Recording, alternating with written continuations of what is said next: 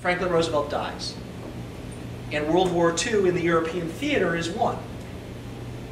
And this new President of the United States, who you saw here, if you looked closely, sitting in the front row, as a fairly obscure senator from Missouri, inherits a to-do list with some very huge decisions on it. The Manhattan Project, obviously, is one that he gets briefed on. What to do with Hitler is another, because he's about to be defeated and captured and his henchmen around him. And this question of using military methods, executive disposition, executive action, dispatch is one alternative. Or, ironically, in the War Department, lawyers are arguing we should have a trial.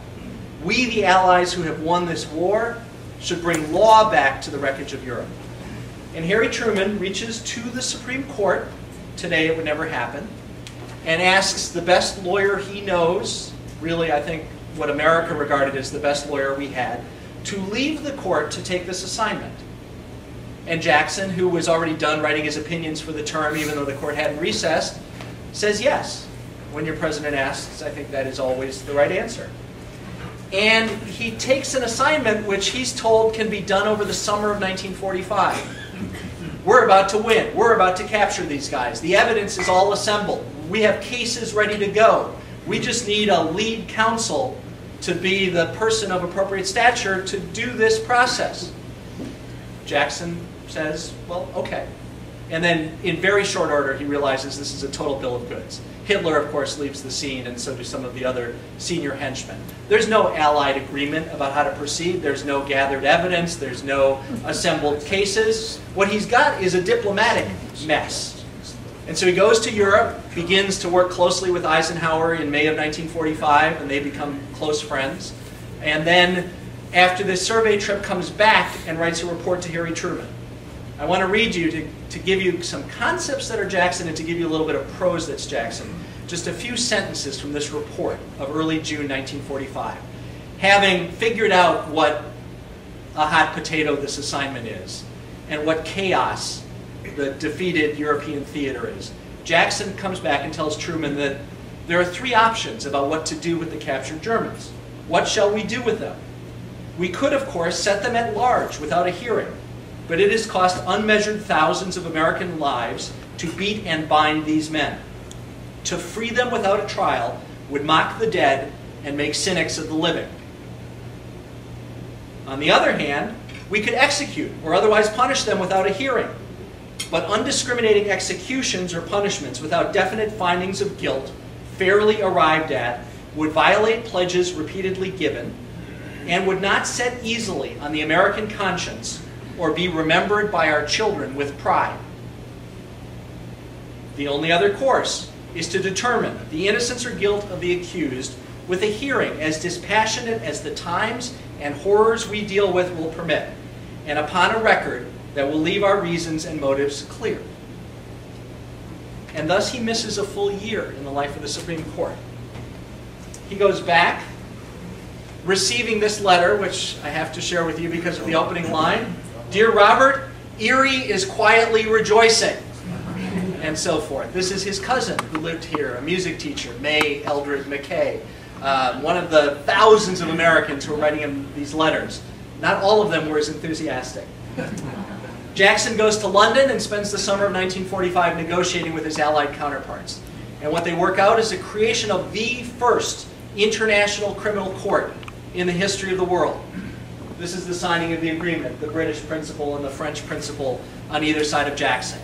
And this international tribunal has jurisdiction to prosecute 4 crimes, which are being codified in a charter for the first time. The first is planning, conspiracy, common agreement. The second is waging aggressive war, starting it militarily. The third is committing war crimes, battlefield, soldier-on-soldier crimes.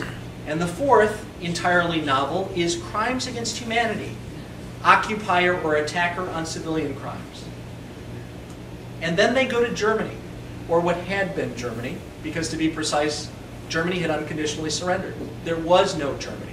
This was the United States military sector of occupation of the former Germany.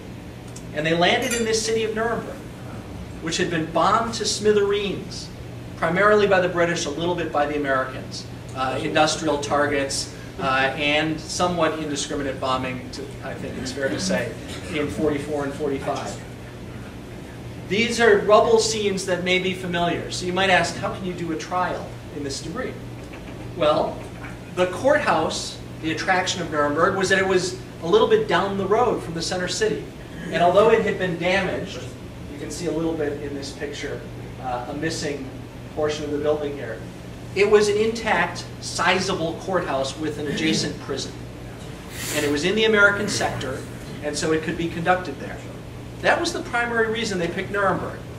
But it had additional reasons that certainly added to the power of this choice. Nuremberg had been the site of the Nazi Party rallies beginning in 1933, these festivals of hate and Hitler enthusiasm. And you've seen Leni Riefenstahl film that captures what Nuremberg rallies were. And beginning in 1935, the Nuremberg laws were promulgated at those rallies, which were perversions of what we mean by law, but were dictatorial pronouncements that dispossessed the enemies of the state, of citizenship, of property, of residency, and in some cases of life. The trial begins in November of 1945 in this courtroom. There are 24 individuals who are charged. By the time the trial starts, there are actually 20 in the box. The lead defendant, the senior real inner circle survivors, Hermann Goering, Rudolf Hess, Joachim von Ribbentrop, General Keitel, etc., etc. And the trial goes forward for almost a full calendar year. This is November. The verdicts at Nuremberg in this international trial come down on September 30 and October 1, 1946. Each of these men was given an attorney of choice from a roster of surviving senior German attorneys who'd been identified by the Allies. Each of those attorneys was paid by the Allies. Each of those attorneys was housed by the Allies. Each of those attorneys was given discovery resources by the Allies.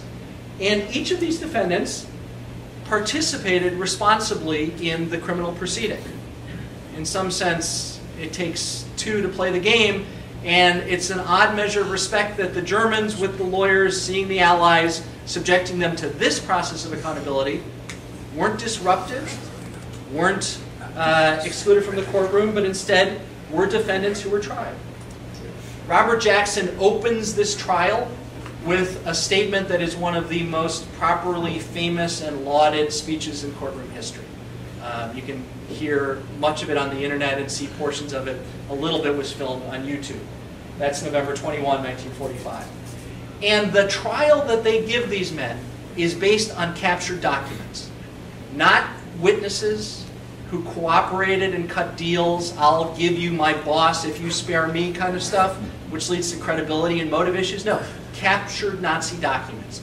Is this your signature on this document? And here's what it shows.